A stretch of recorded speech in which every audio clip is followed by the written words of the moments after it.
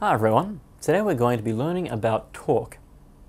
Now the thing about motors and generators, which is of course the name of the module, is that both of these are devices that rotate in the same way that a Ferris wheel rotates.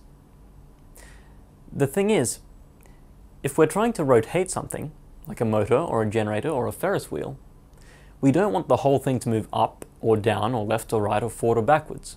We want it to turn. And we've learned plenty about forces, which are what cause movements left and right and up and down and forward and back. But we haven't ever talked about how forces can cause the turning of an object. So for that we're going to need a new quantity called torque.